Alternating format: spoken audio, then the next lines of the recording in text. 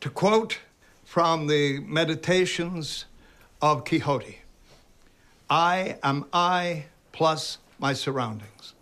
And if I do not preserve the latter, I do not preserve myself. Today, I am the happiest of men. I have my health, give or take a few bypasses, huh?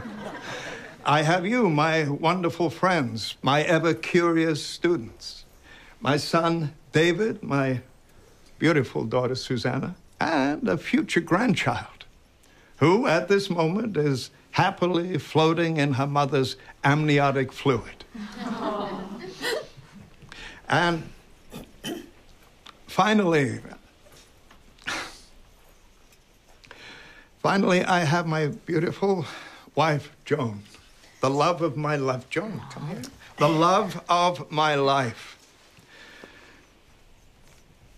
Without this woman, I am nothing.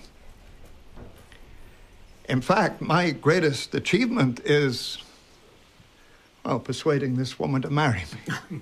Hal, please get him to wrap it up.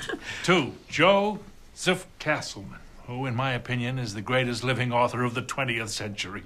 Joe! Joe! Thank you, everybody.